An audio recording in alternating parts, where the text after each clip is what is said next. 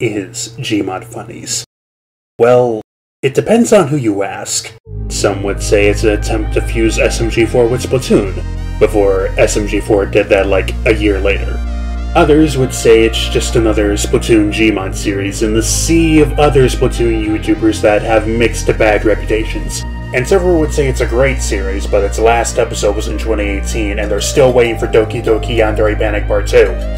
Guys, please, it's almost done, just please stop asking me for it. But to me, the first season of Gmod Funnies just sort of felt like a training course. Nowadays, my animation is probably the best it ever has been. There's a lot more emotion involved, the characters have better lip sync. Hell, just last year I've experimented with 2D movement and expressions, and it has worked wonders for me. But what equally makes this sad is that as a result of this, my best work isn't even Gmod Funnies at all. And considering that 2020 was my slowest upload year to date, which I'm sure we all know why that is, I think it's time I step up my game and make this series into something I'm actually truly proud of. But of course, I can't do that alone. Hi, my name is Jacob C. Robertson, JCR for short, and this is Gmod Funnies Season 2. Hello, it's me, Mario! Can someone help me? I can't find my balls. Now I know what you're going to say. Wait, Season 2?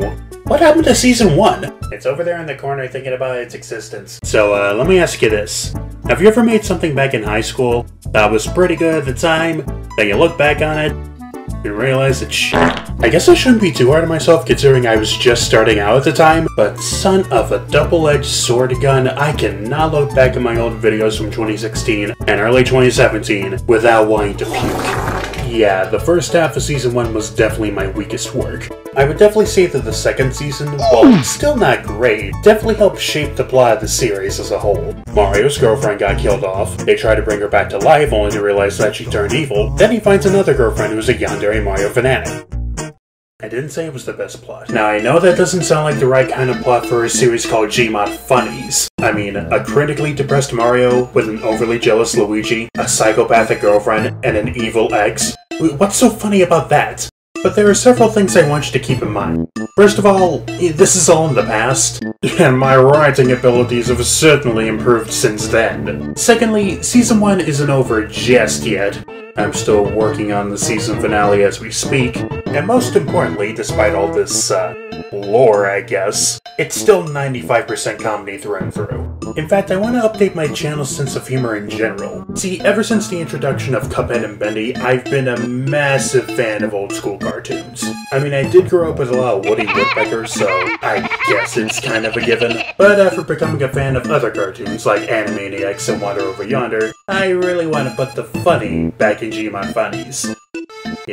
You see what I did there? Yeah, I did not realize how long I was rambling, but let's get down to the point, shall we? In the description of this video is a casting call page for Season 2. Why do you keep asking for help? Don't you already have a team? Now, obviously this may not apply to you if you got the link to this video from the casting call, because yes, I am using this as an explainer video. But the point I'm trying to make here is, yes, while I do have a team that's comprised of these lovely people, we're going to need more than that to get this season off the ground. For one thing, we're going to need more voice actors, because have you heard the quality of this new mic? I didn't realize it was this bad before I started recording. But, we're not gonna get by with 1 million voice actors. We need more. Music composers, episode writers, both voice and animation directors. And hey, if voice acting is your only strong suit, we got you covered. I mean, just look at all these characters available to voice. It's absolutely amazing. Or, cringe, depending on how you look at it. So what are you waiting for? Both fans and newcomers alike, step right up and help a man make a Gmod cartoon more complex than a TF2 animation. And possibly get a job if you're looking for work. You're welcome. Finally managed to get that out of the way. Now then, what's next on the back burner? Ah, son of a bitch. Hey there, ain't got any talents but got cash? Well, this little bunny boy just so happens to have a Patreon. It'll probably be in the description instead of the end card because YouTube is weird like that. We can't all be partners, you know.